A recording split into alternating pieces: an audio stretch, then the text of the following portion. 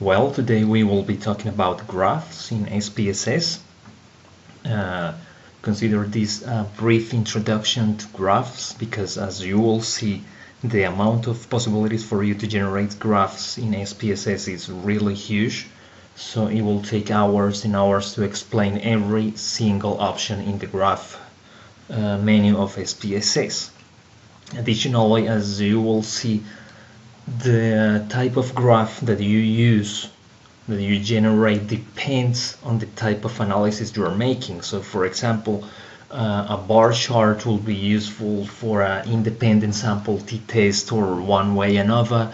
A clustered bar chart is more useful for a two-way ANOVA, and say a scatter plot is really useful for a linear regression or a correlation. So again, this is an introduction for you to understand how to generate graphs on SPSS. Now, this file I have here is has a slight variation from the previous data file. I have just included 5 new variables here for the pesticide brands, and additionally in the data view I decided to add 30 more cases. So again, this is just an example for you to see how things work on SPSS, but again, this is makeup data. So let's jump into the graph topic. For you to generate graphs, all you have to do is come here to the menu graphs, and you have two options. Either you can click on chart builder or just hover your mouse over legacy dialogues and you can select from these options. We're going to click on chart builder. The program just give us this small dialog. We just click OK, and here we are in the chart builder window. As I said before, and now you can see, the amount of possibilities for you to generate graphs is really huge. So for now we will explain the bar chart, the clustered bar chart, and something else later. So if you want to generate a bar chart, a simple bar, you just have to drag and drop from here to here, and when you do it, the element properties window just pops out. You can close it and open it again. You can close it also with the element properties button here. Now we want, for this example, to see two things. We want age on the y-axis, we have the mean age, and pesticide on the x-axis. So the bar will show us the mean age of the farmers and which brand of pesticide they use.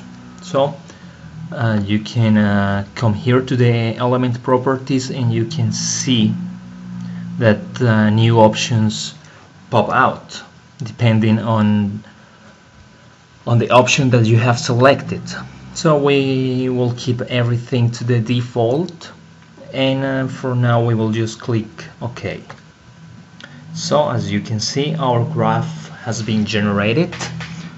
We can see here the mean age and the brand of pesticides. We can see here that people over 30 years, they prefer crawling insect, and people about 27 years old, they prefer dead on arrival.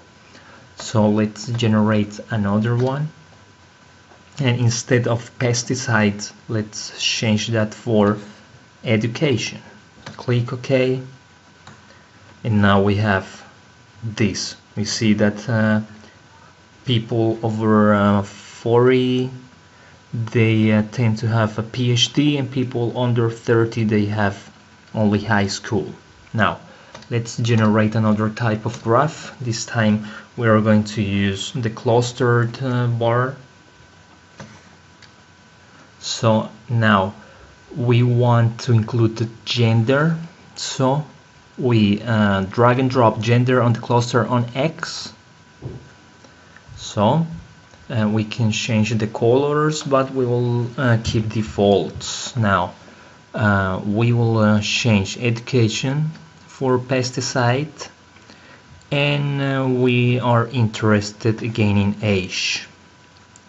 It's just that now we have the gender on this option cluster on X. Now we have just to click OK,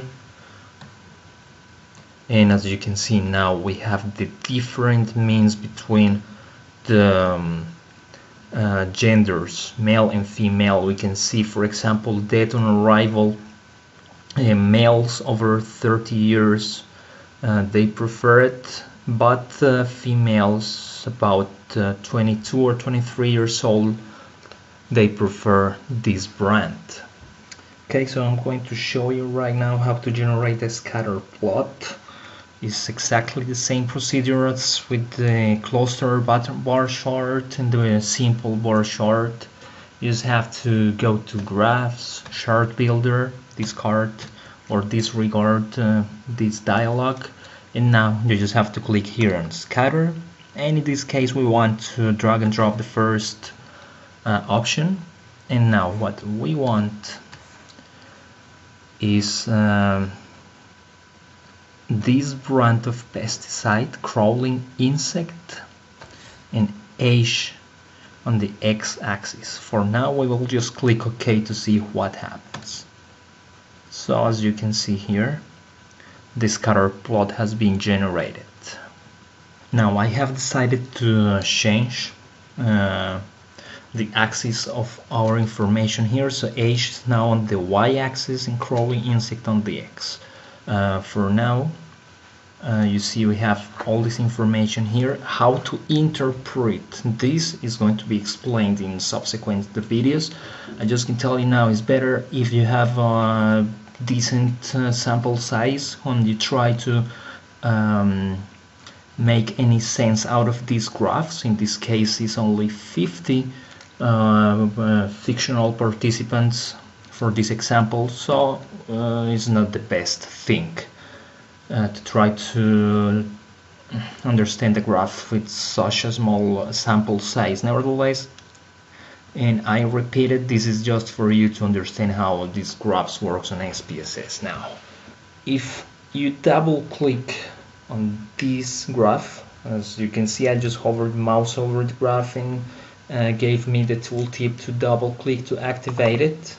I just did it. Now you can start to add more information to the graph. For example, you can add the lines, so you can come to options, I'm sorry, to elements, and say and click on fit line at total.